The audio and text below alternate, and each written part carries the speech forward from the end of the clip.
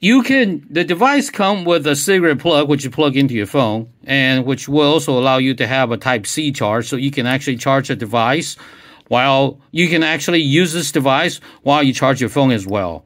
But a lot of people don't like that. They don't want to have anything plugged into the car, aesthetic reasons and whatnot. So what you can do is you can use the power bank.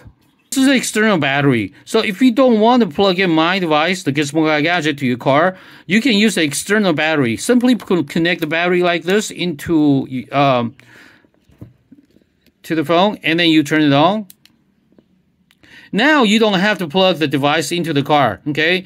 You can just hide this whole thing in your glove box or somewhere else that's not visible, and use the device to stream music from your phone through your car radio, okay?